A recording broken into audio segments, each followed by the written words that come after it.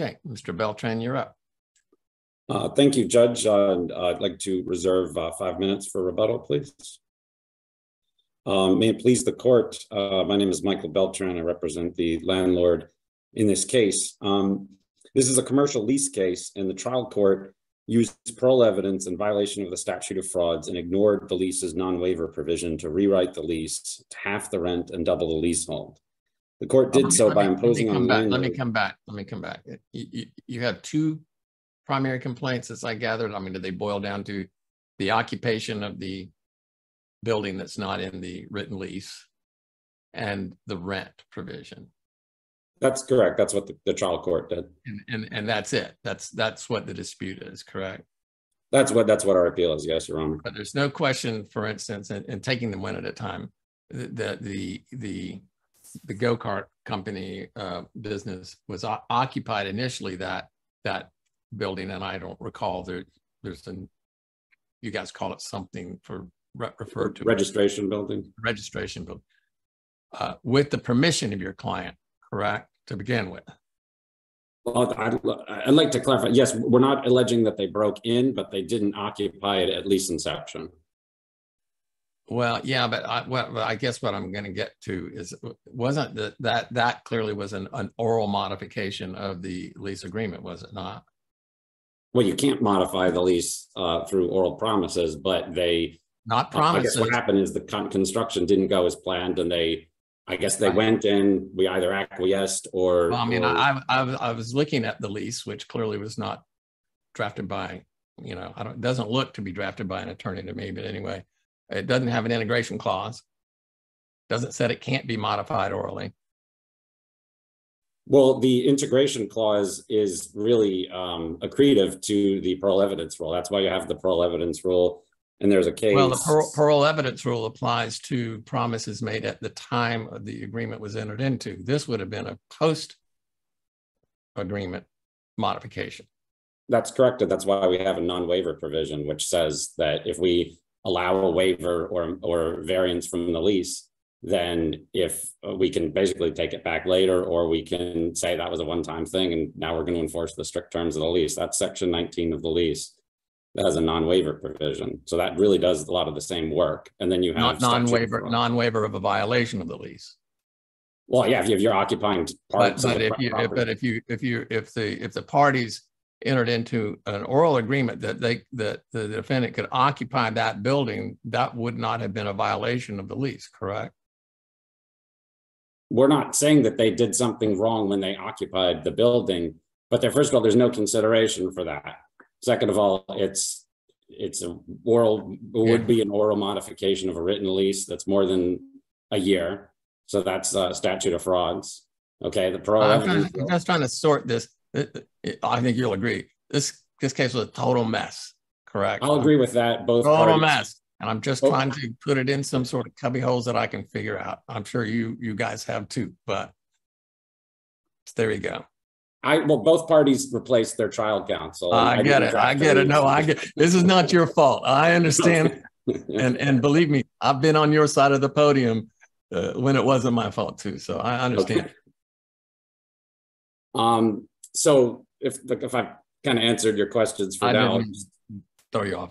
So the court imposed on the landlord duties that the lease clearly assigned to the tenant, right? So the section 10 of the lease says that the maintenance and any alterations of the premises and inspections and all that is the obligation, compliance with government regulation. That's all on the tenant. We did sign an investment agreement. The investment agreement says we're going to give money. And of course, we're allowed to inspect under the lease. But at no time did my client say, I'm a general contractor. That's not in the documents. That's not in the lease. That's not in the investment agreement. But the court somehow held my client responsible for all the problems with the construction. Now, I agree, like just like the trial, the construction wasn't done the way the parties wanted that to be done either. So as both the construction was, but the evidence was, I mean, the so-called investment agreement was, lacking in some significant detail as well. But clearly everyone testified that there was this, correct me if I'm wrong about this, but think it was undisputed that everyone agreed that the idea was that your client was going to significantly improve this property and collect more, and as a result of his investment and improvements of the property was going to have an interest in the business, and the business would pay much higher rent. I guess the property was definitely going to be improved. The obligation to carry that out is assigned by the lease to the tenant. So client. But is it disputed that he was the one though that had buildings knocked down? Most of the agreements, well, all right. Mr. Downs is the principal of the tenant, and Mr. Shabiri is the principal of the landlord. Both of them dealt with the workmen, if you will, to some extent. Mr. Shabiri was the money guy. Mr. Downs was at the property day to day. Mr. Shabiri came by from time to time and inspected it. There was testimony that he had a roller that was used to measure and so forth. But the fact is the testimony is also that Mr. Downs selected several of the workmen, that the general contractor went back sometime with Mr. Downs. They were friends for 25 years. A lot of the vendors were actually dealt with Mr. Downs, probably more than they dealt with Mr. Shabiri. And there's nothing anywhere that says Mr. Shabiri is, other than, the tenant's testimony, that says that Mr. Shabiri is some kind of a general contractor or he's qualified or prepared to superintend. What the investment agreement says, and again, that wasn't not much. It says not much. Well, what it says is what it does say is important is that Mr. Shabiri is going to give money, the 300 equity, the 200 debt. He's going to get 50%, and that's the beginning and the end of the investment agreement. If it said Mr. Shabiri was going to superintend the contract, then that would there was no writing about who was going to accomplish these improvements. I disagree, Your Honor. Section 10 of the lease says that maintenance and alterations. 10B is alterations. It says, and it also says you have to make sure you're complying with the government permits and regulations and so forth. That's in the lease. That's in the 10-year lease that the tenant signed. It says that they have to deal with all of those things. It's a triple net lease, and that's valuable. That's something valuable that we bargained for, because if it's not triple net, then the monthly rent has to be higher because we got to cover the taxes, insurance, and maintenance. But that's not what we bargained for. We bargained that they were going to take those responsibilities. We were going to pay money, or they were going to pay money to us, as the case was. And that was going to be our obligation under the lease. We provided the property, we provided the equity, we provided the debt portion, and that was that. And then, yeah, we did inspect. I'm not saying Mr. Shabiri never came by, that there's an inspection right there in 10C of the lease. It says that you have an inspection right. And of course, he invested $500,000, and it's his property, and he's supposed to be getting this rent. And yeah, he did come to the property from time to time and see what was going on. That's perfectly legitimate if he's the one writing checks. I'm not saying he did anything wrong. I'm just trying to figure out what happened, who knocked the building down. Well, so the buildings were Mr. Downs. There was testimony. Mr. Downs arranged for the roof to be replaced. Mr. Downs contracted. Your Honor, the problems with the construction project started when there was a gentleman named Stevens. He was supposed to repave the facility. He deals with Mr. Downs. He says, I'm going to do a banked track rather than a flat track. And Mr. Downs agrees to that. Mr. Stevens basically messes everything up, and then he absconds and he doesn't do the work that he was supposed to do that. There's a criminal restitution order that's entered against Mr. Stevens, the paving contractor. And in that proceeding, there was a criminal proceeding and a civil proceeding. In the civil proceeding, this is all in the record, Mr. Downs, the principal of the tenant, assigns all of the blame to this third-party paving contractor. He says that this guy caused a whole bunch of problems, and we outlined all of those problems in our brief. So if the case is going to turn on who messed up the construction, first of all, the obligation's assigned to the tenant. But even if you didn't find that, it was a third party who came in and he committed a crime. He committed a crime. He was essentially conversion, and they entered a restitution order in a criminal case. And that all was laid somehow by the trial judge at the feet of my client. And that's the part of the construction aspect of the case that I don't understand. Mr. Beltran, I want to ask one question about the statute of frauds, because I don't think either party really addressed it. But there is case law that talks about partial performance that is offered and accepted is an exception to the statute of frauds. Then there's a fourth DCA case that I remember reading that talked explicitly about that. Any thoughts on that? Yeah, thank you, Your Honor. So there's a case called Cawley versus Rebel. It's cited in our brief. It's out of the third DCA. And it says that if the partial performance is an equivocal act, in other words, it neither supports nor rebuts one party's position, then the part performance cannot be used to modify. So what was the part performance? Well, Mr. Shabiri, first of all, he let them into the property, right? He let them into the south of the driveway. And as I discussed with Judge Northcutt, north of the driveway. So far, so good. That's the lease agreement. And then he paid some money. So far, so good. That's the investment agreement. It doesn't support the proposition that Mr. Shabiri was supposed to be primarily responsible for the construction. Well, but before we get to that part of it, isn't the fact that they had to vacate their premises in order for construction to be performed also performance? Because it doesn't seem like there's any dispute. They didn't voluntarily close down the track. They left it, moved into the adjacent building, and then there was some stoppage because of construction, correct? You know, the record's not terribly clear on that point. I guess they definitely used the registration building at some point. The track may have been down at one point, but that doesn't, nobody made an agreement to vacate the track, or in fact, they made an agreement, and this is important. The agreement started at the beginning of 2015. The agreement was to pay rent.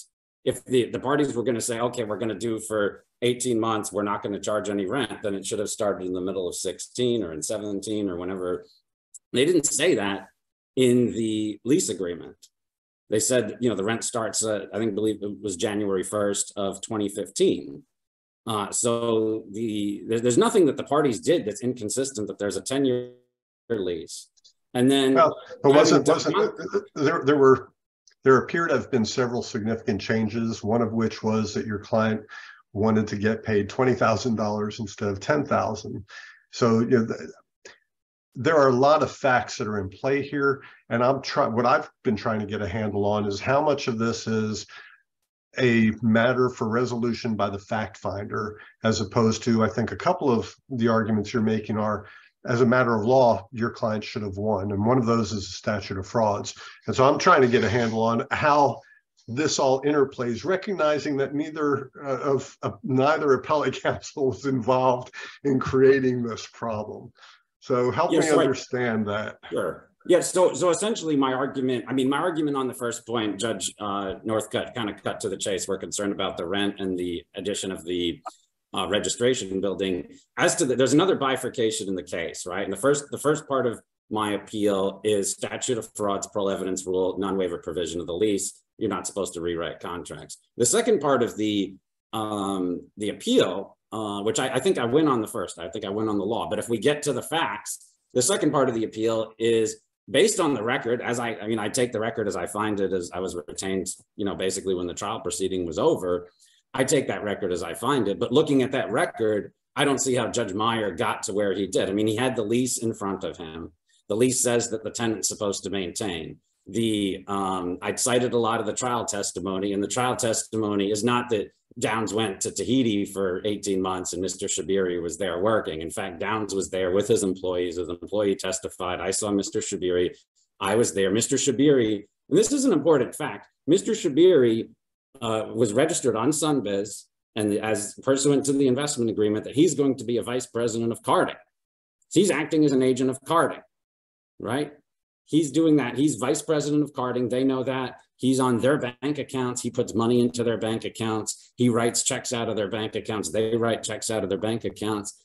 He's acting as an agent of carding. And yet they're saying they're trying to hold him either individually liable or liable as a principal or an agent of 34th Street, the landlord, for all these problems.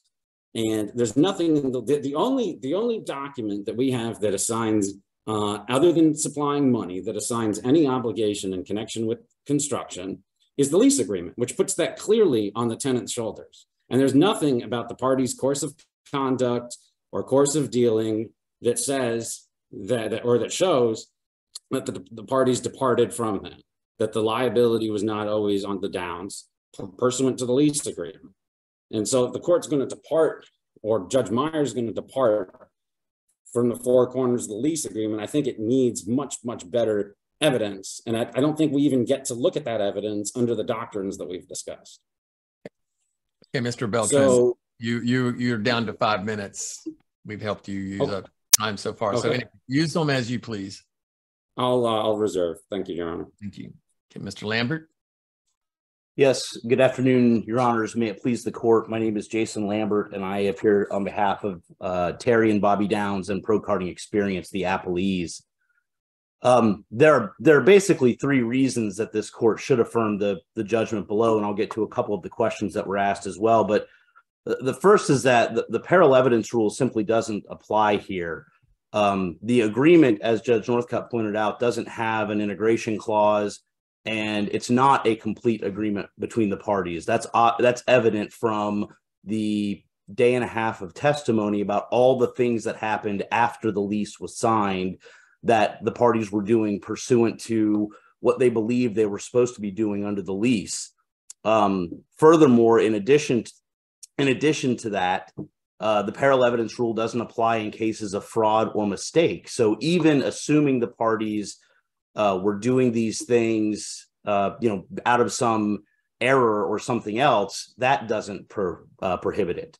Turning to the statute of frauds, and the second reason why this court should affirm the trial court's ruling, the statute of frauds doesn't apply here and can't be considered by this court because it was never asserted as an affirmative defense below, and it was raised quite literally twice as an evidentiary objection and was overruled by the trial court. That's the only way that it came up below, and I'll provide the court the record citations in a moment.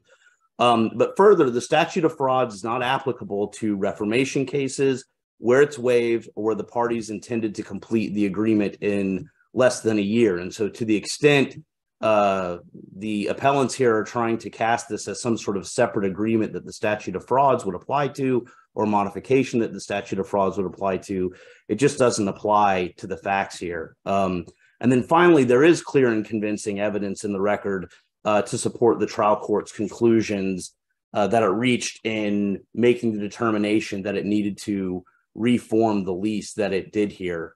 I'd like to jump first, if I could, to Judge Silberman's question. Let me come back to that, Mr. Lambert. So your view is your client can occupy a building that's not on the written lease, and that for equitable reasons, it can be, even though this wasn't contemplated at the inception of the lease, because of things that happened thereafter, the judge can reform the lease as some sort of remedy to something to include that building?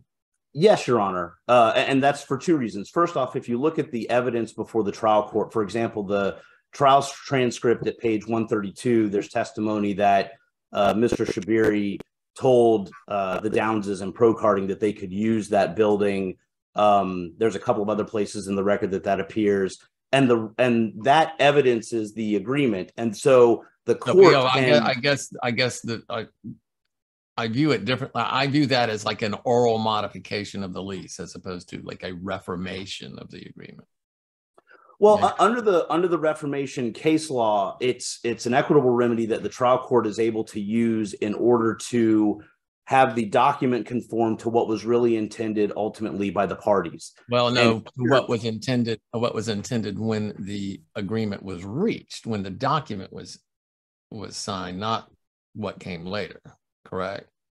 Well, I would disagree with that, Your Honor, because I think that not only is it a circumstance here where the parties, because they didn't have a writing in the lease that explained all these construction activities that were going to happen, I think that as they go forward and they do these things, and Mr. Shabiri demolishes, 3/5 of the building on the property and removes all the parking and removes all the functional bathrooms at the property, I think it could have been something that they intended upon this being a term of the agreement that, hey, during construction, we're going to let you use this. And so I think the court, based on the evidence before it presented at trial, was within its right to reform the lease to incorporate that provision to it, as well as to incorporate the rental term, or excuse me, the rental amount and the occupation of that building.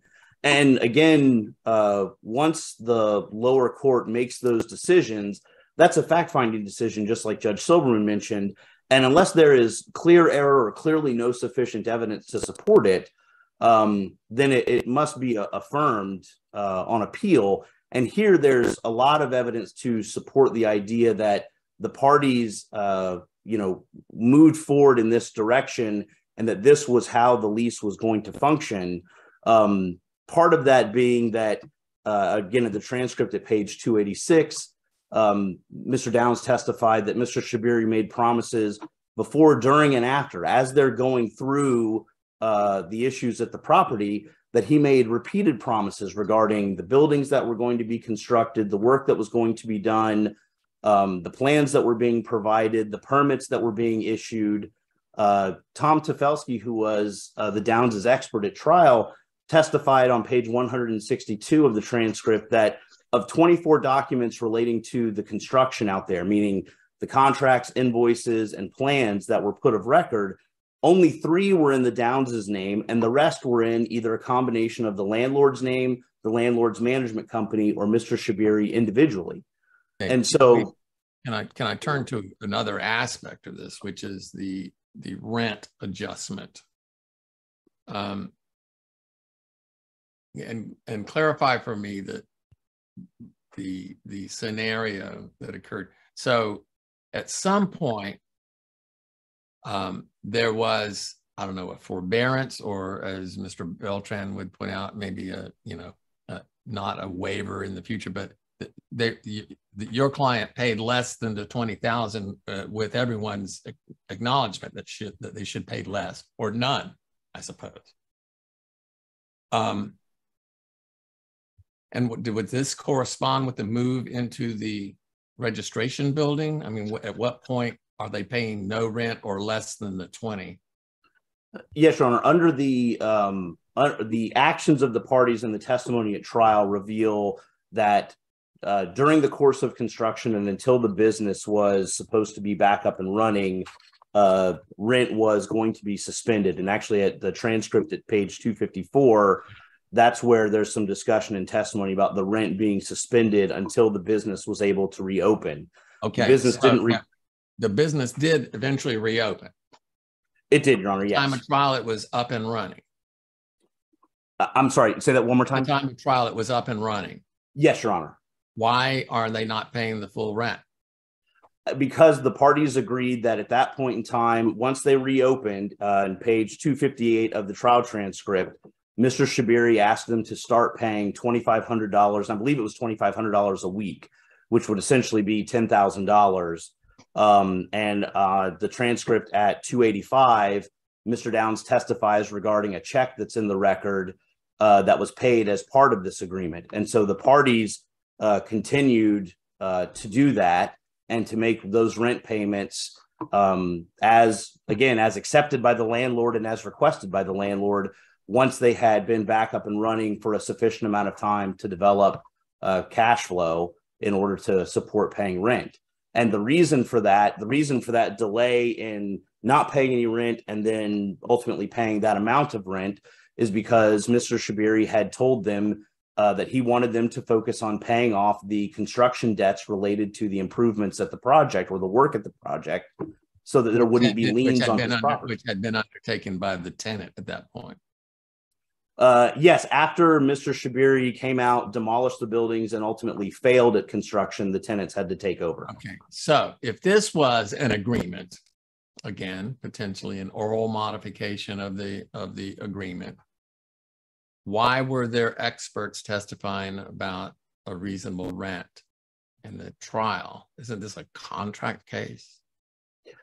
It is, Judge, and I think that the reason that there were experts testifying about that was to illustrate that the checks that were being paid were a reasonable amount of rent that had been requested to illustrate. Intended to corroborate your client's version? Is that what you're saying? Yes, Your Honor. It supports my client's testimony and supports the actions of the parties, not only as to support why the Downeses and Pro Karting would be paying essentially $10,000 a month, but also why 34th Street and Mr. Shabiri would be accepting $10,000 a month for this particular property. Okay. Shifting to the statute of frauds, I do want to touch on one more point related to the statute of frauds here. And I believe the fourth DCA case, I think that Judge Silverman, you might have been thinking about, might have been the DK Arena case, which ultimately went up onto to the Florida Supreme Court on appeal. And ultimately, the Florida Supreme Court does essentially say, you know, we're not going to recognize promissory estoppel as a defense to the statute of frauds. But we do see that there's case law relating to the part performance of it. And we do see that there are cases relating to where a party can waive through a waiver, ultimately eliminate the statute of frauds. And I think that happened here in a couple of respects. As an initial matter, and this also speaks to why the parallel evidence rule doesn't apply and why this case is so different from the cases that are relied upon by the appellants here. In so many of the parallel evidence cases and in so many of the statute of frauds cases, there's a discussion or an agreement, and then one party maybe does something, but the other party never performs. The other party never does anything in furtherance of the agreement or the modification that's contended to be, you know, covered by either the parallel evidence rule or the statute of frauds. And here we have a very different circumstance. We have both parties who signed this lease, that there's testimony in the record that the leases between them repeatedly had mistakes in them and were intended to be adjusted down the road. And then they both go forward with doing this work out at the property. And so if you look, for example, just at the dates of when things happen out here, page 795 of the record is a set of drawings dated January 19th, 2015. There's an invoice to 34th Street or Mr. Shabiria, page 811 of the record, dated January 30th, 2015. And it goes on, there's 14 documents total in the record over the course of 2015 and 2016 relating to construction or improvements at the property that illustrate that the parties are going forward with this. And that really eliminates part of the application of the parallel evidence rule. It also eliminates the application of the statute of frauds, assuming for the sake of argument that it even can be raised at this point in time. And so when you look at it in that particular context, it really takes this case outside of a lot of the cases that were relied upon by the appellants in reaching in making the arguments that they made here. Now, I do also want to touch on the statute of frauds. Before you go to your next argument, the complaint by the appellant was for some equitable relief and ejectment from the registration building. There was no effort to have the existing lease declared void or no longer in effect, was there? No, Your Honor, there was not. And your counterclaim sounded in fraud, and there were, I think, 3 counts, if I recall correctly. And the only request relating to modification of the lease was, I think, in the last count for fraud, where it said to revise the lease. And I'm always, you're looking at this record and the arguments that were made in the trial court and here, it almost seems like the original lease was somewhat abandoned, and now there's a new lease that the court has put into effect. And I understand the court called it reformation, but reformation is typically, I think Judge Northcutt brought out, typically something that was misunderstood at the time the lease was created. You know, we have a whole shifting lease situation, and I'm troubled by that. Well, I do, before I address your question, if I could, Your Honor, and we have there were 2 case numbers below that were consolidated. And in one of the cases, the complaint is exactly as you just described with 3 counts. In the other case, which I think is between the entities, page 374 of that record has a counterclaim in it, an amended counterclaim that specifically brings a claim for reformation. So there was more than just the request for relief in the fraud count. There was a specific claim brought for reformation. But shifting to... was that claim ever specifically dealt with in the trial court? I candidly just don't recall that. I know what the court did, but I don't recall that being teed up for the trial court. It was in that the trial court was, both cases were, I don't know if they were officially consolidated or just traveling together, but the trial court's final order deals with all of the claims and relief and defenses sought in both cases. Okay. And in fact, the last line of it, of the final judgment here, I think says, if it's not addressed in this judgment, then it's denied, for lack of evidence or something to that effect. So the reformation claim was properly before the court. It was properly pleaded, and then the court, based on the evidence, put together the final judgment that it did based on reformation. And I'm sorry, shifting to sort of the original question that dealt with that particular issue here. I think when you look at the lease, I don't know that that the parties necessarily abandoned it. They certainly didn't abandon it in litigation. Everybody seemed to try to shoehorn or bolt things onto this document to keep it traveling through. But I think it's important to point out a couple of things that Judge Northcutt noticed. There's not an integration clause in the lease. There's no language in there regarding modifications, saying that modifications have to be in writing or that modifications have to be agreed to.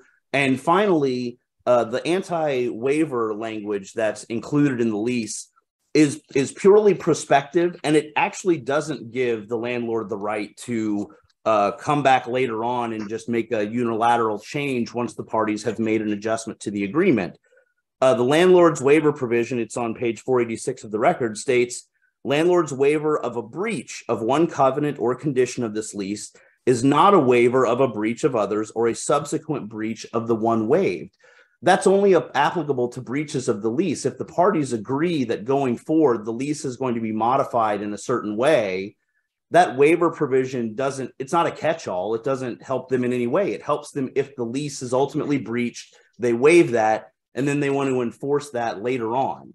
And that's simply not the circumstances that we have here. And then I know I'm just about out of time here, but I want to address one last section of the lease that was brought up by appellant, and that's the section 10 that they claim contemplates the tenants being responsible for improvements.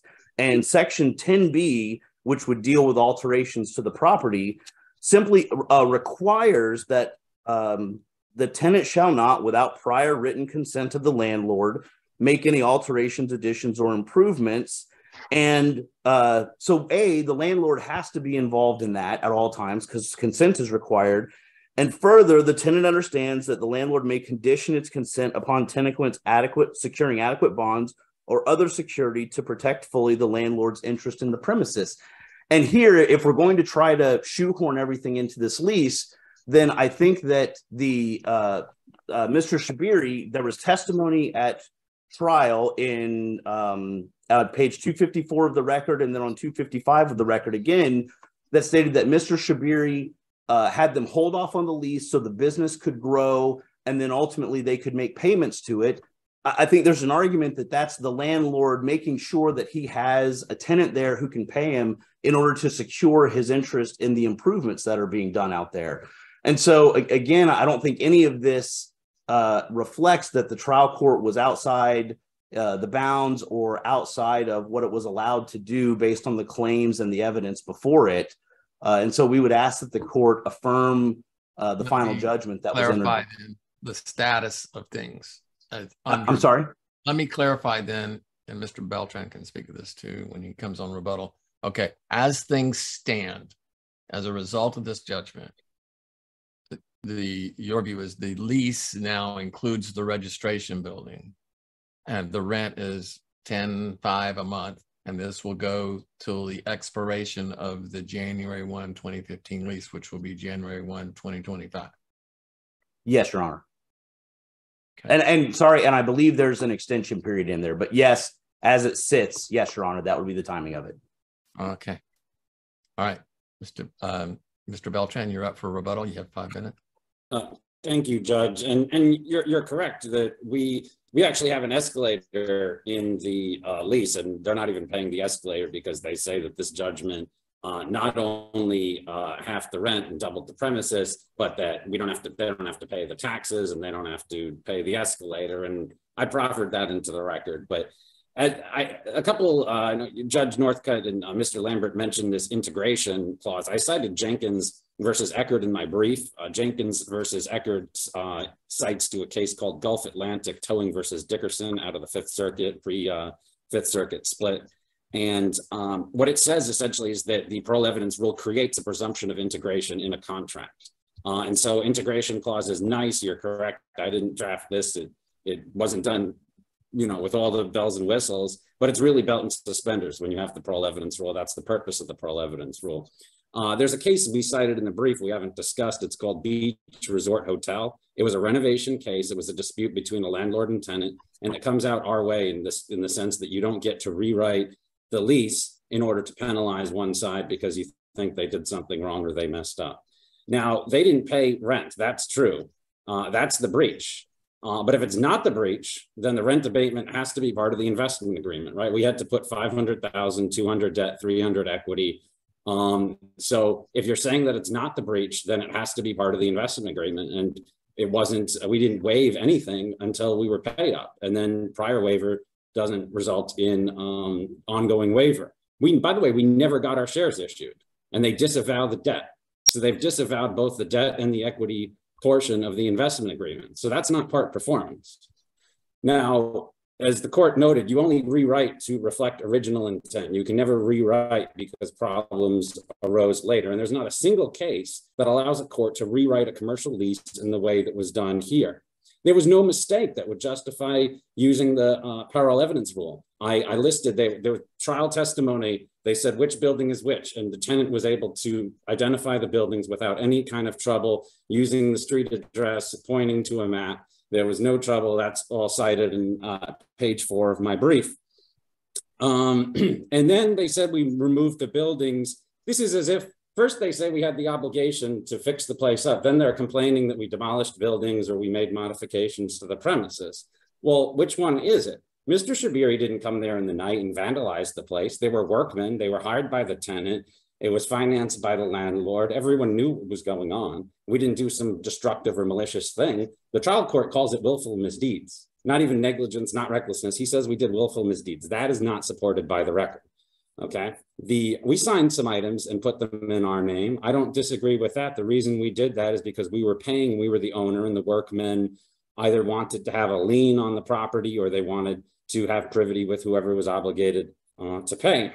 And then the other question about all these oral modifications is all of them run to the tenant. They never said we're going to give you $1,000, $500, 50 cents for all of these. We're going to occupy the registration building. We're going to half the rent. We're going to issue you more shares. There was never any consideration. So even if it's an oral modification, you still need consideration, and abiding by the investment agreement or the lease. That's a pre-existing obligation that can't support the consideration in order to modify the lease.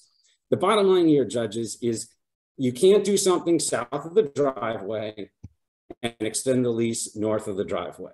There's no question that the property north of the driveway, the trial court, Mr. Downs, everyone acknowledges the property north of the driveway wasn't part of the lease, and they didn't occupy that until they kind of hit a roadblock in the construction. That wasn't the party's original intent. The party's original intent wasn't for the 10,005 because they wrote 20 in the lease. The party's original intent was not to occupy north of the driveway in the registration building because that's not in the lease either. And as to preservation, I put in my reply at pages 6 to 7, there were a number of times we raised this. The court at page 10 of the trial transcript, right at the beginning, my predecessor in the trial court tried to argue a motion to eliminate. He said, well, we don't have time for that now. We're going to get started, but I'm going to consider those arguments as we go. And he never acknowledged them in 9 pages of the final judgment. We pressed them during the trial. We pressed them in closing. We pressed them in pretrial motions. We pressed them on reconsideration. So they weren't waived, whether they were pleaded. Rule 1.190B says that you can try issues by consent. And that was what was done here. Nobody argued waiver below. And so my contention here is they waived waiver. And I said that in my brief. The statute of frauds in particular. So how much time do I have left? You got me. No, Okay. I'm teasing. You're down to about a minute, Mr. Bell. Okay. All right. Thank you, Judge. So it's not just the performance that waives, that allows you, if you do some performance, then you can say that there's any oral modification. They don't identify any performance that was performed by my client that waives the rent or allows them to do the registration building. That wasn't the performance, okay? Because that wasn't the original agreement. If we had made an oral agreement and then they said, okay, well, you partially performed, but what did we do to perform that they're saying that that was part of the original agreement and we performed part of the original agreement? We didn't do that. And the idea that they weren't going to pay rent until the construction was complete, well, one way or another, the construction's complete. The record clearly establishes that the tenant got their business going, their business is going, so now they have to pay rent. Whether they're making an argument from 2015 to mid-2016, they didn't have to pay rent. I mean, that's one little sliver of our claim. That doesn't mean in 2022, soon to be 2023, that you don't pay the rent for the rest of the lease, and that you don't pay according to the escalator and according to the triple net with the insurance and taxes and all of that. Okay. So you're down to that end of that minute, Mr. Beltran. Yeah. Thank you, Judge. I would request that the court remand for a new trial. Thank you. Thank you both very much. It's an interesting case, a little more so than I think we all would wish. So you can leave our virtual courtroom by clicking the leave button that is on the Zoom screen, and then